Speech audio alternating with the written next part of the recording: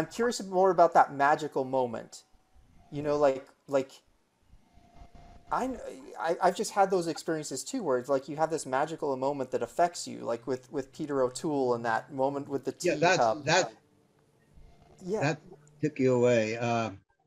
I had a magical moment once on stage. yeah. It it was we were doing a three character comedy. Jim and I produced it, and Jim and my wife in the play were plotting. The first act is a comedy. We're plotting my murder. Second act, my wife and I were plotting his murder. In the third act, him and I were plotting her murder. But there was No one gets murdered. nobody gets murdered. But one night, I mean, sometimes it's a comedy. Some nights you get laughs on certain things. Sometimes it's quiet, depending on the audience. But one night, my magical moment was I had this one line. I had a gun, and someone said, "What kind of gun is it?" And I said, "A Kenmore." But the audience started laughing, and it turned to applause. And that's the only time that ever happened to me in my life. And that was a real magical moment for me. Yeah. Yeah, it's there's nothing like it. It's almost a spiritual experience. I mean, it's nothing like it. When you were when you were interviewing the actors that you interviewed in your books, it's kind of interesting because that was it kind of came out of the blue. It came out of this moment that it sounded like you didn't have planned at that time. But when you were interviewing all the people in the books, how many, like, were there any of those unplanned moments that you recall them talking about, or did that theme come up a lot when you were interviewing people? Ah, some some of the people were really easy to interview. Some were a little more difficult. I mean, they're all real friendly. I mean, but like one guy in particular, George J. Lewis, Jeff, the guy in Captain Calamity. His answers would be little short answers. Short and abrupt. Sit back in his chair and couch and wait for the next question. Other people, there's Royal Dano. If you know who he is. If you know who he is. We asked him the first question usually is, if you can tell us when and where you were born, a little bit about growing up and how you became interested in acting. And made your break into it. And made your break. And he talked for a couple of hours before we asked another question. There's another actor we have 6 hours of of audio tape on, and we couldn't use it all. It would be a book in itself. But yeah, there are moments like people describing this whole ancient era that's no longer exists.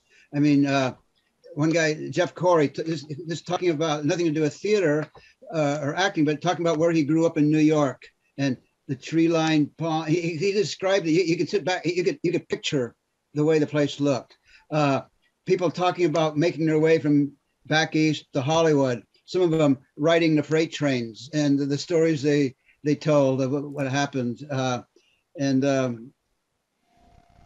one guy, after we got done with the interview, he said, "Well, that was relatively painless." But there's special moments in some of those.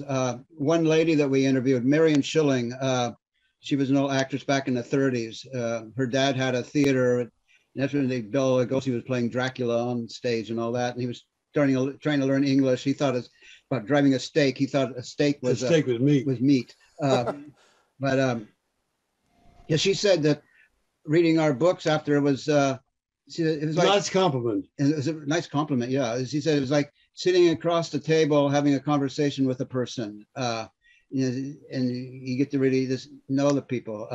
And people were very open about their experiences, and we weren't after any bad stories and stuff like that. And everybody's section, we would send it to them. And to look at and to take out or add to whatever they wanted. Yeah, so it'd be what they wanted. And I was going to say something, but old minds forget. I'm going to be 80 years old in December, but I don't want to advertise that to anyone because they'll think I'm too old to act. So that's a one problem with theater, is that there's not a lot of good parts for people in their 70s. I mean, the parts get lesser and lesser. They're more younger people, and then there's less competition.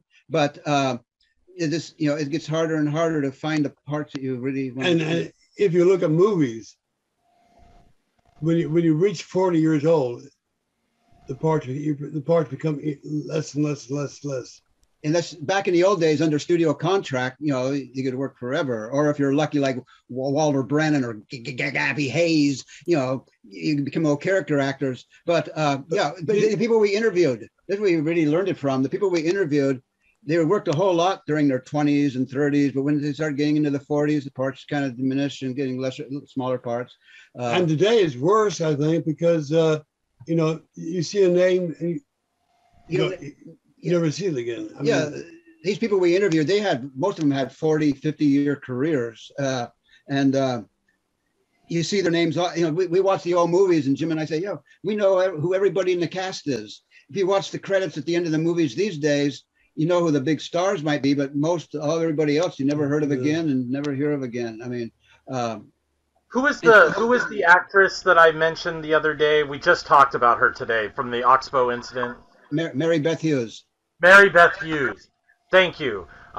So Mary Beth Hughes is a great example of this, because in my not aside from the show, my real job, my day job, I stumbled on 2 films of hers, like in the same week, that she had done, and so I started noticing her name in the credits, right? Yeah. And you start going, oh, I remember her from whatever, right? And when you look at like a film library of a decade, right? In this case, I think it was the 1950s, and you kind of get it all condensed. We could watch 10 movies of the 1950s in 1 week, right? But it took 10 years to make those movies, right? So I don't know if the comparison is for today, because I see what you're saying, but I wonder if 20 years from now we would say, oh, I know Karen Gillan, she was in these 25 movies, right? I don't know. I think everyone sees the time that we're in right now as being much slower, right? Or people not working as much, or not as much great things coming out. But I feel like that's just a symptom of the fact that we're here in real time. Yeah, well, also back in the 50s, even in the 60s, there was so much more work. I mean, they made, of course, these days they have all kinds of movies being made for Netflix. There's a lot of stuff being made out there, but they had, double features at the show, and the TV series is, a lot of them are half-hour shows, and they weren't continued from 1 week to the next. Each episode had the stars, different cast. Had the stars, but the rest of the cast was different each week. And these days, a lot of the TV shows are the same. It's continued, so it's the same. It's not enough. It's not enough work for all the actors that are out there.